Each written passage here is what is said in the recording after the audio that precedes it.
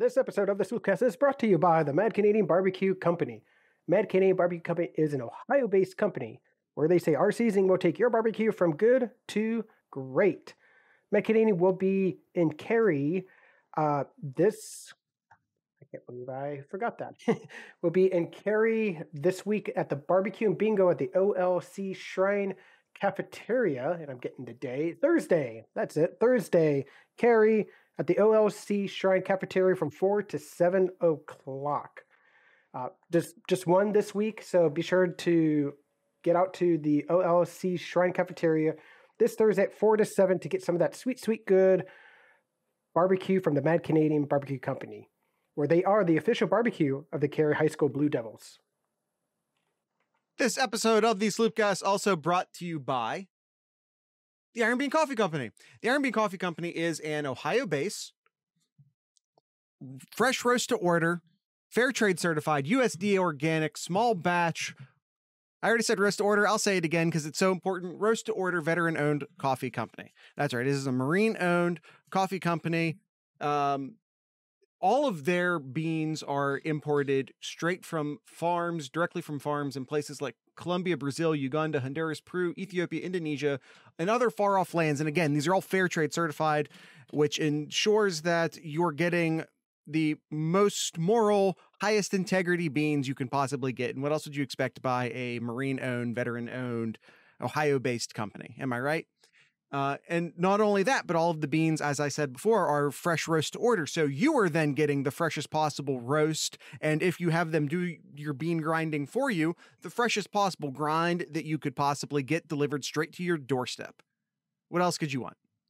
So find your new favorite coffee over at ironbeancoffee.com. That is Iron Bean Coffee, America's local coffee roaster.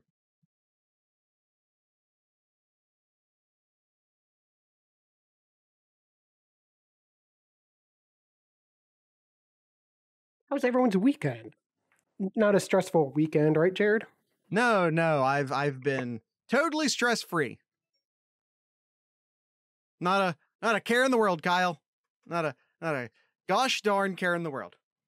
All right. Well, let's not waste any more time.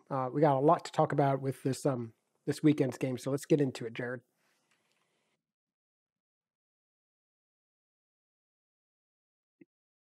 We've got barbecue back here. You're all invited. Welcome to the Sloopcast. How are you doing today, Kyle?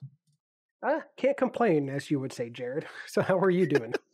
I'll complain. I will complain all day. I'm not gonna, but I could. I might, but I'm not. You wanna throw a yellow flag in there? No, we don't. Listen, we don't complain about refereeing on this show. That is not a thing we do. That being said, if we did, I do feel like it would be justified this week, but we're not going to do it. That is what Michigan fans do. That is not what we do here. To quote the Black Panther, we don't do that here. All right. Well, we're going to get into it here. This is our standard and grade episode where we grade out the Ohio State performance from this last weekend, and we get to talk about their victory over Penn State, 33-24. Now, Jared, if I were to tell you that Penn State would have a third down conversions of 11 for 18, had more first downs, had a better red zone touchdown percentage than Ohio State did, would you believe that Ohio State would have won the game? Yeah, because I probably would have justified it by saying something along the lines of, I bet a lot of that came in the third and fourth quarter in junk time. Like, I probably just would have found a way to justify it. So yeah, probably. Yeah, probably. If I'm being honest. Yeah. Okay. Ohio State had a bad third down or a bad red zone conversion percentage. Well, they probably scored a bunch from outside of the red zone. Yeah, I would have justified it. Yeah. But what if I said Ohio State only scored one touchdown in their 5 trips? That's concerning. That would be concerning. And it Very was concerning. It is. But yeah, either way, Ohio State, and I want to get into that a little bit more here. But yeah, Ohio State still pulls out a victory in Columbus, 33-24.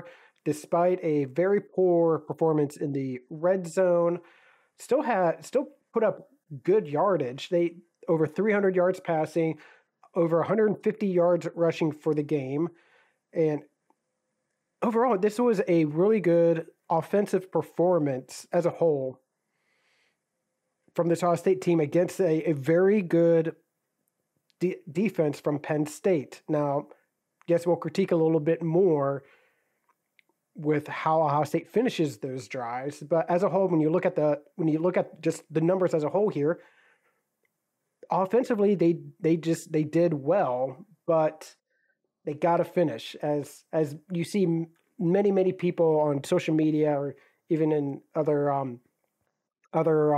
sport medias, you got to score touchdowns, not field goals, to win games. And Right. that's the key thing that I take away from this Ohio State offense is they need to finish drives. They need to finish drives, which is a big concern, in this game. And you know what? In a way, I'm kind of glad that they struggled in a way, and seeing how they fought to win the game. And I think that should be the story in this game is, despite how poor Ohio State has looked compared to the past few games here, they still found a way to win against a pretty good Penn State defensive team here. They still put up almost 500 yards total offense. Just got to finish those drives now. Yeah, a couple thoughts. One, I to Mark Givler's shock, did predict a 59-10 final score in this. I was wrong. I think that's a given. Where was that gap, right? Where was the gap between the final score that actually turned out and what I thought was going to happen? And to me, the gap happened in that Clifford looked healthy. I think we got as good a Clifford as could have possibly happened. I was expecting the Clifford that could barely hold his arms out to his side and barely run that we saw against Illinois. Mm-hmm. Yep. That's not who showed up. The real Sean Clifford showed up. So it did not surprise me that Ohio State was struggling by Ohio State standards to move the ball in the first quarter. But in my mind, I saw an opportunity for Ohio State to get a bunch of drives and for them to wear the defense down over time, because I was not expecting for Penn State to be able to sustain drives, because I was not expecting Sean Clifford to look as good as he did. So what's the difference? Just like, that's the difference to me in the game I was expecting versus the game we got. Like, that's the biggest difference. And I feel like Ohio State fans don't necessarily want to hear that, because I think Ohio State fans like to think that everything that happens or doesn't happen is directly related to what Ohio State does or doesn't do. But there's another team on the field, and they are all under scholarship as well. And Sean Clifford had a much better game than I thought he was going to be physically capable of due to his injuries. Yeah, no, 100%. He threw for 361 yards out of 52 attempts. And that stat right there, they had to throw the ball 52 times just to be in this game. It tells you right there about how dominant Ohio State's rush defense was in this game here. So I'm not kind of jumping around here with who we should be grading here, but as a whole, I was very pleased with the defensive line and linebackers too on the rushing stop there. They held Penn State, what is it here? 33 attempts for 29 attempts for 33 yards. Pretty much a yard a pop for every carry. That's stellar. That's stellar. Oh, don't worry, Stuart. We'll get to the criticism here in a bit. Yep. So you want to jump right into it, Jared? You want to start grading these positions? Yeah, let's absolutely do that. All right. Where do you want to start? You want to start offense or defense here? I feel like Stuart's already calling us out for being apologists. So let's start on what I think was the lesser side of the ball, which surprisingly was the offense. All right. So this is for you, Stuart. We're going to start with the slobs. Offensive line. Offensive line, man, especially that first half. It was tough sledding for Ohio State to get any kind of momentum going. I'm trying to pull up the halftime stats here. Here it is. Ohio State rushing. They had 19 rushing yards in the first half. 19. They were averaging 1.6 yards per rush. Not good. Not good when this No. is supposed to be one of, if not the best offensive line in the country, and you're only rushing 1.6 yards. That's not going to cut it. And especially that first half, so much. It seemed like almost every play, all those one-on-one interactions with the offensive line to Penn State's defensive line or linebackers were getting beat, and it seemed like almost every play. And it was frustrating. It really was, because we know how good this offensive line was, and it was just not their night. Yeah, as Kyle and I have stated on these standard and grade episodes in the past, we grade based off of expectation. Now, that expectation has to go to both sides, as Penn State does have a very good defensive line. But Ohio State really should have had the advantage in the trench there. So, on one hand, this is not Georgia's defensive line, but it's also very, very much not Maryland or Rutgers or Indiana's defensive line. So it's somewhere in between those two things, obviously. But Ohio State's offensive line should be the best in the country, and they were not. Mm-hmm. They weren't. So they failed to live up to, I think, even the bare minimum of their expectations. So if C is average, they were below C. As Kyle stated, they barely had over 1 yard per carry rushing in the first half. The pass blocking I thought was sufficient considering the talent on the Penn State side, but it's a C-, maybe a D+ for the offensive line. That's what I'm thinking about. As a whole for the entire game, I'm giving the offensive line a C-. But yeah,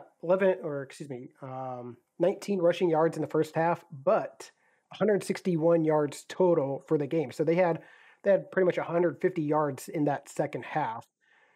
So they were able to turn things over, giving the ball to Henderson. It looks like 19 times, so more than double than they did in that first half.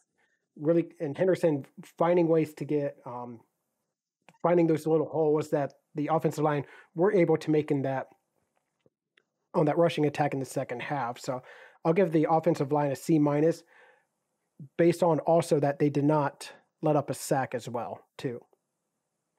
Yeah, they don't let up a sack. I thought they did, again, considering the talent level. If we were breaking this out into like rushing versus passing, which we're not, then they would get a bump higher from a passing perspective, but they would probably get a straight up F. Almost, I would say they would get a straight F from a run blocking. Of course, we say that, but Henderson still ends the game with over 5 a carry. Yeah, he still ends the game with over 5 a carry, 152 yards. I get how our expectations for the offensive line are sky high, and they should be. But considering the talent, I feel like, we're catching some crap over here in the chat. People thinking that, and I agree with Gangland too. And we'll get to the coaching rating too, which I think goes along with that. I agree with you. Yes. They needed to use more of those stretch runs, try to stop running inside the tackle. They had a lot more success running off the edge, doing those. I'm drawing a blank on the exact name, but those zone slant reads where the running back just reads which hole to go and is able to run through there. Ezekiel did a great job through that in his years at Ohio State. I wish they did more of that in this game, but yes, zone RPO. Yeah. No, I wish they did more of that in that game. In this game, I don't want the run pass option. It's clear that Stroud's being given a directive not to run the ball.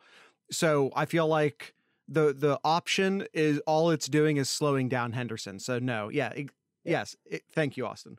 Yep. All right, tight ends here. Tight ends finished the game with 4 receptions and over 60 yards in this game. So Yeah, I think Austin's over under was 5.5. So yeah, close there, close there. I agree, and Stuart. That was my grade. I give the tight ends a B. I think I thought that's they generous. I think Rucker I thought fumbles they the did. ball on his first reception.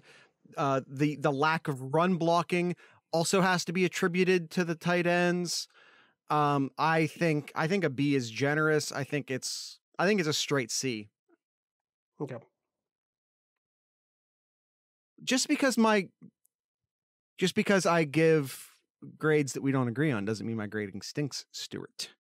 All right, so we're going to average that. We'll just say a C plus. We'll do C plus then, Jared. Okay. All right, wide receivers here, Jared. Wide receivers as a whole. Again, if I'm including tight ends here. We're not including tight ends. Okay, not including tight ends. So if I take out tight ends, minus 60. So, and then those are running backs there. So about 250 yards for the game. About almost 250 yards for the game for these wide receivers. Smith Njimba 6 for 97, Wilson 7 for 82, Olave 3 for 44. Only Olave gets the touchdown. Yeah, and that was really surprising seeing Stroud only in the receivers only having 1 touchdown in this game. I thought that was really surprising. Not really many drops that I can really think of in this game. I thought overall the wide receivers did well for what they were able to do. Again,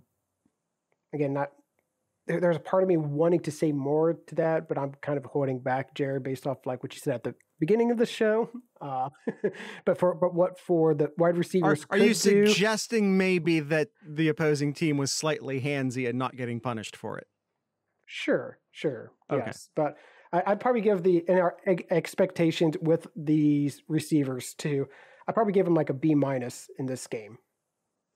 Yeah, I want to go a tad bit lower. Austin says they're playmakers, but they weren't making plays, but they were playmakers. But I don't know how true that is, Austin. The 1 touchdown Olave ran a great route on. Smith Njimba had an amazing play where he grabbed the ball over the middle of the field and turned it into a ton of yards. I don't know how true that is, especially when you consider the larger struggle of the offense in play here, and the incredible talent that was the Penn State secondary. And quite frankly, CJ Stroud not having his best day, the offensive line not having their best day. I think too, going along the same lines with that, Jared, too, if you saw, especially in that first half as well, you saw CJ Stroud throwing off of his back foot. He's not able to really plant and lean forward into his throw because he just didn't have the time there. And because of the offensive line really collapsing and CJ Stroud getting rid of the ball a lot sooner than he's wanting to, not being able to throw it the way that he wants to throw it to. So I think a lot of that has to go into that. So yeah, B minus, C plus for the wide receivers. I agree with that. Yeah, I think I'm gonna say B minus. Okay, running backs. Running backs here mentioned Henderson over 150 yards for the game, over 5 a carry. Definitely a lot lower average than what you're used to with Henderson, but take it for what this game was, with Penn State being probably the best defense Ohio State has played this year. No, without question. I probably give the running backs probably a B minus as well too, especially for the second half with how Henderson ran that ball, being able to make guys miss, break tackles. I thought in the second half it was much better, but still not up to what I was hoping to see. But I'll give him like a same thing with the wide receivers, probably C plus, B minus. Yeah, and I kind of want to stray more towards the B, and I say that because like I don't feel like there were holes for Henderson to run in. When we give Henderson a ton of credit, we have to acknowledge that the offensive line helps him. When Henderson isn't performing, it's so 152 yards and a 5.4 average. These are good numbers. So maybe we're crossing into spoiled Buckeye fan territory here. Maybe our expectations were too high, and I raise my hand and acknowledge I was part of that. Yeah, I agree, Zach. I think this is strong the type numbers of game against a good defense, Gangland says. Yeah, I agree, Zach. This is the kind of game that I think this team needed. They needed to be able to fight through everything that's going on in the game. Tight game. They were losing and coming back to score 17 straight points, and just a continuous fight till the end. This is the type of game that they needed. Absolutely, Hoosier. Preparation for Georgia. I mean, should Ohio State meet Georgia, you needed this game to realize what your flaws were when facing someone of this talent level in which Penn State does have on their defense. Maybe, Stuart, Georgia might dominate this offensive line. If they had played last night, they would have. Now, the good news is if that happens, it won't happen for another 2 months. There's time. Yep. All right, Jared. Quarterback, CJ Stroud, 22 for 34, over 300 yards. I just want to say, by the way, that I wanted the running back grade higher than what you had it, because I thought Henderson played incredibly well when the hole was there and when the opportunity was well. I think it should be more like a B+. Okay. All right. I'll average it to a B then. Quarterback, CJ Stroud, 22 for 34, 305 yards for the game, has a touchdown, 0 interceptions, 9 yards average per completion. I would probably say I'll probably give him the same grade as Henderson, probably a B as well. Definitely some throws that he wish he had back. But granted, with what we mentioned before, same thing with the running back, with offensive line not playing well, not giving him as many yards. Yeah, making an unnecessary 80-yard sprint as well. Speaking of the refs, I feel like I can complain about that one only because it ended up not counting, but that wasn't even close. Understand that, like, he didn't hear the whistle, so he's running. No. There was no whistle. That was the ref's fault. They let that go, even though it was so plainly obvious. So plainly obvious that it wasn't. 2 bounces. Anyway, not complaining about refs. We're not doing it. All right, B. I give Stroud a B over grading with everything and expectations, yada yada. B. I want to go lower personally because I think we have to adjust our expectations as the season goes on. And had he put this performance up in September, I'd be tempted to give him an A. But the expectations increase. Therefore, the curve he is graded on gets tougher. I think it's like a C+. I think he didn't throw any interceptions. That's good. He throws for 305 yards, which is good. Didn't take any unnecessary sacks. He did unnecessarily run out of bounds on a couple occasions. If you remember those first quarter jitters came back a lot. He was not great in the first quarter, although he found it. But if you remember that one, he ran out of bounds. That came back anyway because that was he saw the penalty that came. I think it was like defensive holding, and he ran out of bounds because he saw that. So I'm not going to grade him on what you said with that play. Did Ty sign up? Is that a thing that just happened? Let me check my Gmail. Sorry, Kyle, go ahead. All right. So we grade offensive line is C-, tight end C+, wide receiver B-, running back B, and the quarterback C+. Now for the defense, we'll get to right after our ad break, and as Jared's looking that up, I will go ahead and talk about the Mad Canadian real quick here. Oh.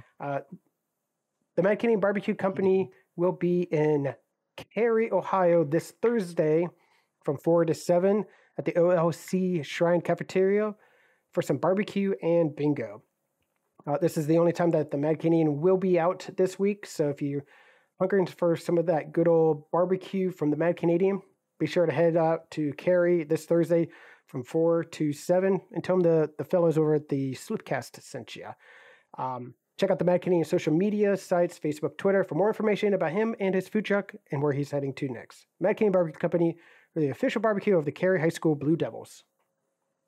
This episode of the Sloopcast also brought to you by the Iron Bean Coffee Company. Let's talk a little bit. We talked about why you should buy from the Iron Bean Coffee Company, but let's talk about some of the individual coffees. On the last episode I did, we talked a lot about some of the flavored coffees. Let's take a look at some of the non-flavored coffees, some of our standard coffees.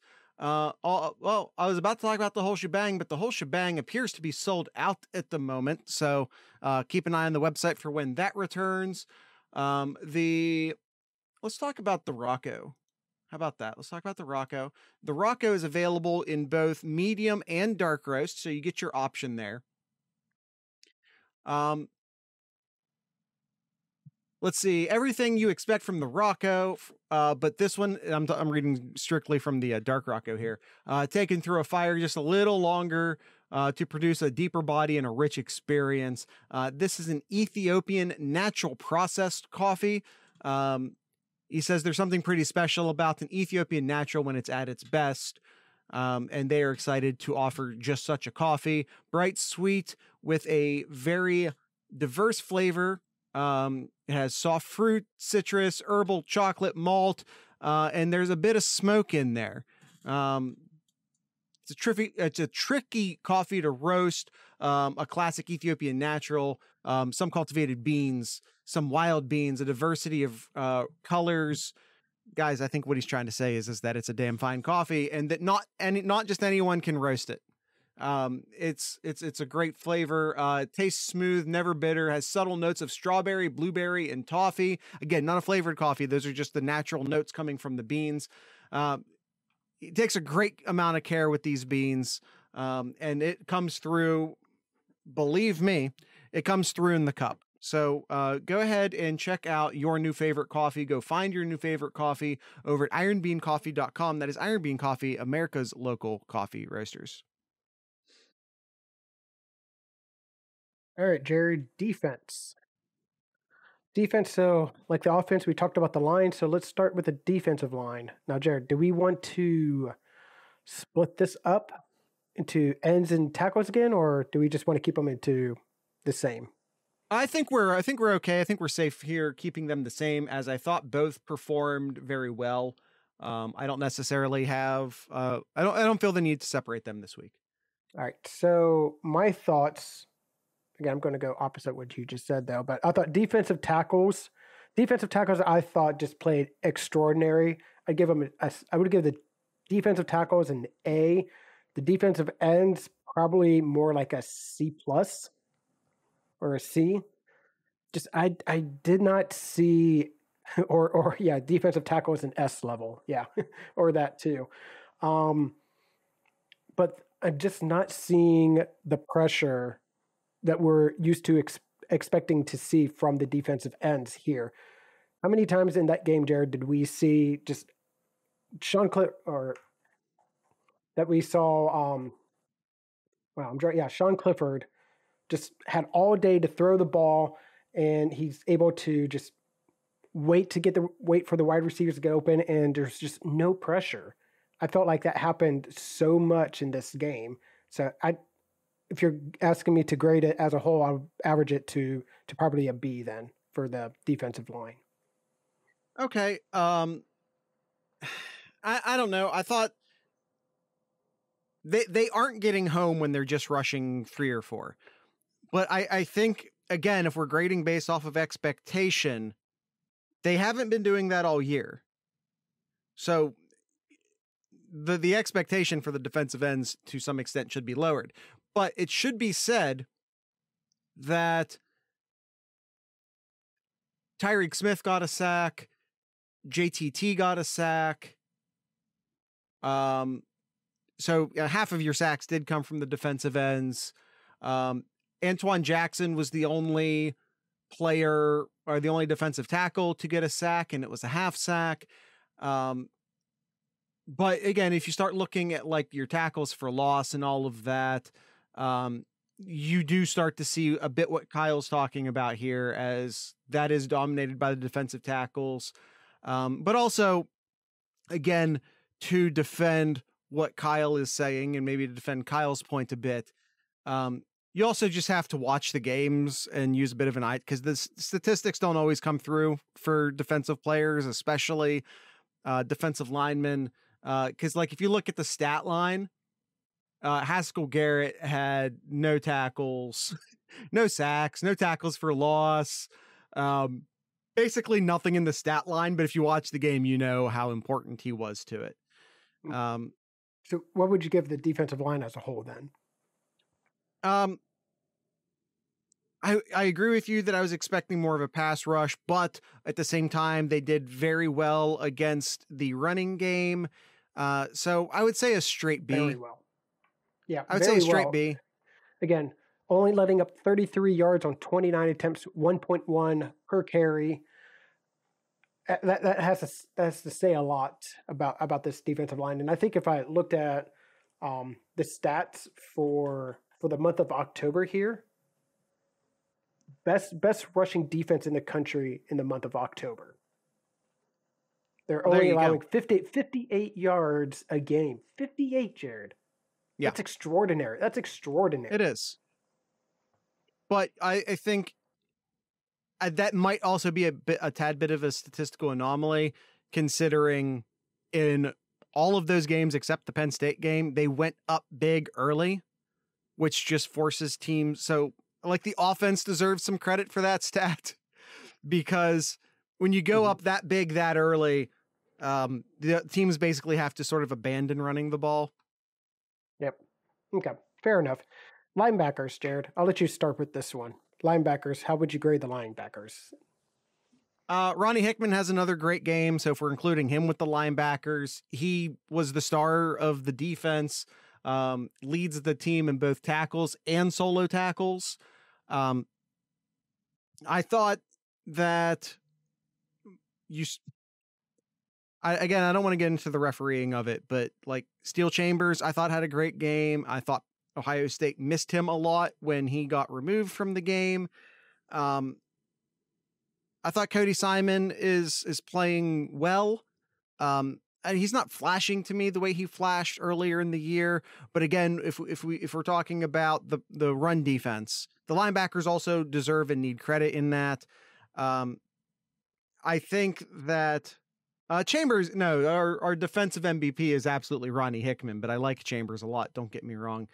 I don't think the linebackers still aren't playing well in coverage to me, except maybe Steel Chambers. Again, I think to me it's Simon and Chambers. Those are your two like dedicated linebackers that need to be on the field a lot. And I think I agree with you, Stuart, but it would have also changed without Hickman. Yep. So what would you grade the linebackers in this game as a whole? It's kind of the same as the defensive line, because on one hand you have to give them credit for what they did against the run, but also give them, take away points for their role in the passing game not being very good. The passing defense not being very good, both from a pass rush and a pass coverage standpoint. Yep. So what'd you grade them? Like a B- or a C+. Okay, we're on the same page. I was thinking of a C+, just pretty much the same that you were thinking. I thought, yes, the linebackers did really well plugging up the hole on that rushing attack there, or stopping the rush there. But man, when we saw them drop back into the zones, and there was a couple of plays, especially, I don't want to call out names, but there are certain linebackers where they just seemed like they were lost. They were lost in zones there, and just so many holes open. It just not to the standard that I would like to see this linebacker crew. Yeah, and it gets to the point where we were talking about how bad the pass defense was, but I'm still end up going to give a really nice grade to the corners. And I think, well, how do you justify that, Jared? I think a lot of the passes were being thrown in the linebacker zones of the defense. the linebackers have gotten pretty good on the run side of things, but they're still at a complete deficiency for the in the pass coverage, in the pass zones. There's an issue there, and it's gotten better. I don't want to say it's not gotten better. It has gotten better, but it hasn't gotten good enough yet. Yeah. All right, defensive backs here. Start with the corners. I thought the corners had a great game, personally. Mm-hmm. So just some stat notes here. Dotson did have 11 catches for 127 yards. Washington, 9 for 108 yards. Those are the two obvious leaders for the Penn State team, able to find themselves open. I think a lot of it had to do with the coverage that Ohio State was in. And credit to Sean Clifford and the Penn State offensive line to give Clifford time to read the zone and throw it into those openings to get Dotson and especially Washington. It seemed like Washington finds those openings so easily in that game. But if they're playing man to man, I thought the corners did very well. They did very well. And so I'd probably give the corners like maybe like a B minus B. I thought Really? they did pretty well.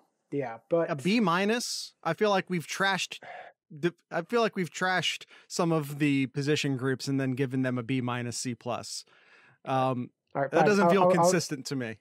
All right, I'll stick with the B then. I'll stick with the B. I thought they did pretty well, but still, I honestly think it's an A minus B plus.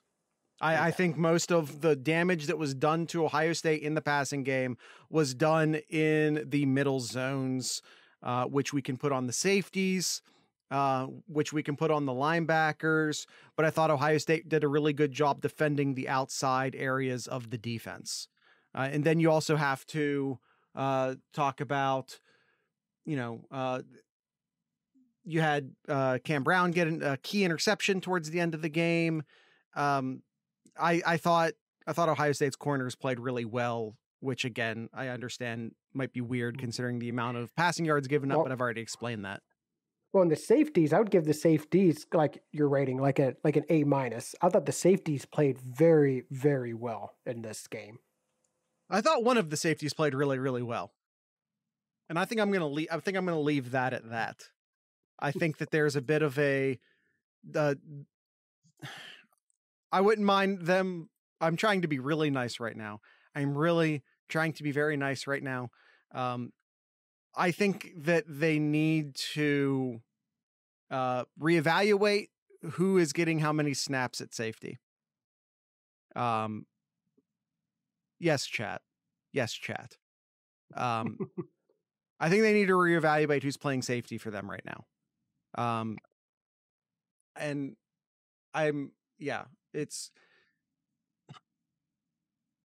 I'm trying to be nice. I'm really trying. So, okay. All right. So we're going to move away this, but what would you grade the safeties, Jared?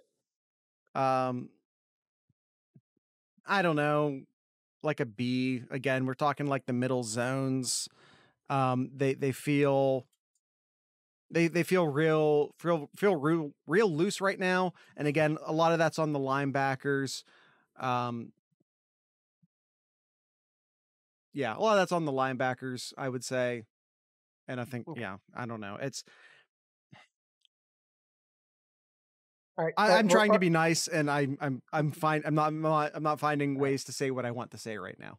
All right, so we'll stick with B plus then. We'll stay B plus. All right, special teams here.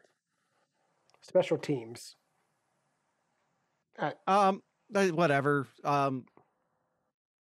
A bunch of field goals were kicked, which I understand is not what we want, but that does not change the fact that Ruggles was perfect on them.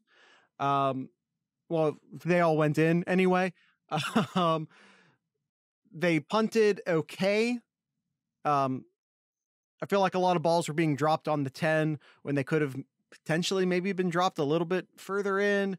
But overall, I thought the special teams played fine. It's acceptable, but it's not, well, here's the thing, Stuart. I'm like, do they deserve the A plus or do they deserve the A? So if if you get a couple of those pins in there, I might have bumped them up to an A+. But they didn't, so I think I'm going to keep it at an A. They will never get an A+ until something happens, Jared. No, you will never give them an A+. Yes, that's what I said. I won't. Yes. All right. So I'd probably give special teams like an A-. I thought they did well. And coaching, Jared. Yeah. With all due respect to Matt Barnes, who I think has been put into a very difficult situation this year by being forced to take over and revamp a defense in the middle of the season. I'm giving him some excuses right now because I think he deserves it. I do. Because he's been put into a very difficult position and he's done a very good job with it. He was outcoached this game. I think that they needed to be blitzing more because they weren't getting home with 4. And why not blitz the linebackers? Because they aren't doing crap in coverage anyway. But at the same time, they were doing really good things, doing a bunch of stunts up front that I thought were working really well, and they did blitz at times. I again would like to see maybe a bit more diversity in the pass defense. I think early in the season, Ohio State ran pretty much exclusively a man, and that was bad. And then last night, it felt like they were running, and I know they weren't, there were man coverages mixed in, but it felt like they were running almost exclusively zones when those were getting picked apart. So he was getting outcoached a bit, but yes, especially on third downs. He was getting outcoached a bit, but I don't want to trash him too hard because, again, he's been put into an incredibly difficult position this year, and I thought he's done a good job with it. On the offensive side of the ball, like the run off guard wasn't working. Knock it off. Like what are you doing? Where were the play? Penn State was selling out, and I'm giving no excuses here because I believe Kevin Wilson's the highest paid assistant on the team. Kerry Combs actually might be, but thoughts have already been given there. Ryan Day is the offensive guru. I'm giving Matt Barnes a ton of excuses and a ton of outs and a ton of qualifiers. I'm not giving those same outs and those qualifiers and those excuses to the offensive side. It's been a cohesive unit of coaches. Those are highly paid coaches. Your head coach is an offensive guru. The offensive side has a lot more coaches, which is a problem, than the defensive side of the ball.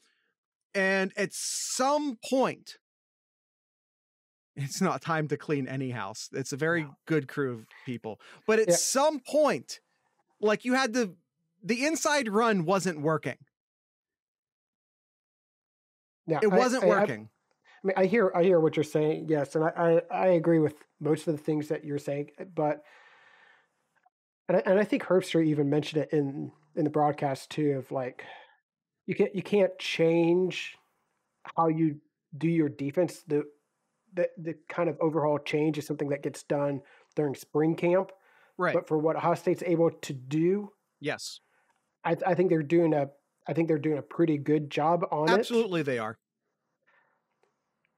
But offensively though, and I agree. Like just the play calling needs to change. Like, oh hey, we're only getting 1.5 yards, if that, for running it down the middle. Like, oh hey, we're actually getting 6-7 yards running on the edge there. Maybe we should call a little bit more of those in the future. A little bit more of those, but also like a little more play action. I feel like, and they overran it last year, so maybe that's why they're hesitant to do it this year. But you have a quarterback who is a pocket passer, but who is athletic. Mm-hmm. Why are we not rolling him out and letting him throw those easy, 6 to 8 yard out patterns? Yep. Why weren't we throwing the ball to Ruckert more on play actions? Where were those plays at? If Penn State's going to sell out to stop the run, where are those play action plays? Where are the play actions? And I'm not saying you have to bomb it deep. I mean, you can, especially when the offense isn't working. Who cares going off a little bit schedule? Yep. By missing a deep pass. I'd give the coaching staff a C. I think I want to separate them. I really want to separate them, offensive and defensive. Because Matt Barnes deserves a ton of credit and all the things I already said. Matt Barnes in the defensive side of the ball. I'd like to give like a B+. I was thinking a B for him, and then the offensively a D. Like it's just a D, which is B. And Matt Barnes also deserves criticism, absolutely, but the task he was given and the experience he has, which is not much as an actual defensive coordinator, and the amount of money he's getting paid compared to the other people on the team, the expectations have to be different. You understand that he has never done what he's doing before, and he's doing a better job of it than the person he replaced. Yep. Who is paid a lot more money, who has a lot more experience. All right, so Matt Barnes was put in an impossible situation. Defensive line overall got a B. Rated linebackers is a C+. Corners and safeties a B+. Special teams a A-, and averaging the coach is a C. D for the offense and B for the defense. Stuart asks, do we temper expectations for an Ohio State coach? Is that where we are? Yeah. Sorry. Yeah, that's where we are on the defensive side of the ball right now. Sorry. Right. Yes. All right, Jared, let's get into some Ask Sloopcast questions here. Now that does not carry over into next season, Stuart, but you do have to temper the expectations for this season based off of the challenges given. You can't just blindly expect everyone to be great all of the time. That's not realistic. You have to be realistic with your expectations. You don't change your defensive scheme and rearrange your defensive coaching staff mid-season, hand it over to someone who's never done it before mid-season, and expect the defense to be fixed overnight. That's just not a fair expectation. Mm-hmm. All right, Jared, some questions here from our Sloop Cats here. Despite his obvious awesomeness, is Olave the easiest weapon for a defensive scheme to take away? I wouldn't say so. I mean, look at Ohio State. They know that their biggest threat was Dodson, and he still had 11 receptions, 127 yards, and a rushing touchdown as well. Now, it's not the easiest to take away. Well, especially considering all the other talent. Outside of Henderson, if you want to sell out and stop the run, you can do that. But Ohio State has too many weapons on the offensive side of the ball. Taking one player away shouldn't matter. Yep. And as far as last night goes, Olave's your deep threat. Wilson is your possession guy.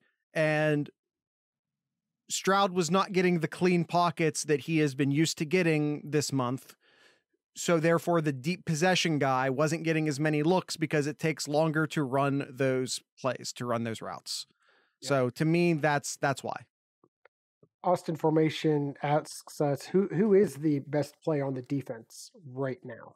Ronnie Hickman. Done. Period. Yep. No other discussion needed. Hickman. Yes. Austin also asks, is Whippler the weak link on the offensive line? In this game, yes. Yeah, yes. I almost want to revisit our offensive line grade because of, quite frankly, like the snap infractions and the penalties. I don't feel like we took that into enough consideration with that grade. I don't actually want to go back, but I just want to acknowledge that maybe we should have graded the offensive line lower than we already did. Yeah, we didn't even talk about the number of penalties. You don't penalties. Replace him, Hoosier. He's a first-year player. You stick with him and you keep going. That's not everyone is going to be a 5-star fourth-year player all the time. That's not a realistic expectation. Mm-hmm. Yeah. I mean, Ohio State had 10 penalties, 74 yards this game. We didn't even talk about that, and we don't have time to get into it. But yeah, penalties was another big issue in this game too. Let's see. If you had to compare Olave to a Buckeye wide receiver since 2010, who would you say he is most like? And he wants to note that he would say Olave is like McLaurin. McLaurin's is a good comp. Yeah, Devin Smith. I would say Devin Smith is a really good Hoosier comparison. says Devin Smith. I feel like that's probably good. I don't know. I don't know if I have a good answer for that. Posey's a good answer. Ooh, Posey. Yeah, good one, Zach. Although, is Posey within the last 10 years? Where we're bumping up against that. Yeah. He was? Okay, I'll just take your Sanzenbacher? Maybe. I think Smith Smith and Posey would be better. Yeah. All right. Stuart asks us, Jared, what was the worst offensive line performance in the past 3 years when it comes to blocking, to penalties? Oh man, that's a big question. Yeah, because I thought last year the offensive line did really well. Man, I gotta look at what 2019. I don't feel like I can accurately answer that question. I'll just be honest with you. We're running over on time. It could be last weekend or this past weekend against Penn State. No, maybe in 2019 when Ohio State had to play Penn State again. Like that was not a good showing offensively as well in that game. It was a 28-17 game, so similar to this game here. Like Justin Fields only had 188 yards in that game. Yeah, I would probably say Penn State from 2 years ago. That might be. That was more fumble based, maybe. Yeah, I just don't. I'm not going to be able to accurately answer that question off the top of my head. I don't think. Yeah. Stuart also asked, did our offensive line get exposed, or are they just bad right now? I think the coaching staff needs to do a better job of putting them in position to succeed. Again, if this is the worst Ohio State's offensive line is going to look all year, that's fine. Because the offense still produced. That's okay, Stuart. I frame things horribly all the time too. But I'm still going to give you a B- because I'm a nice grader.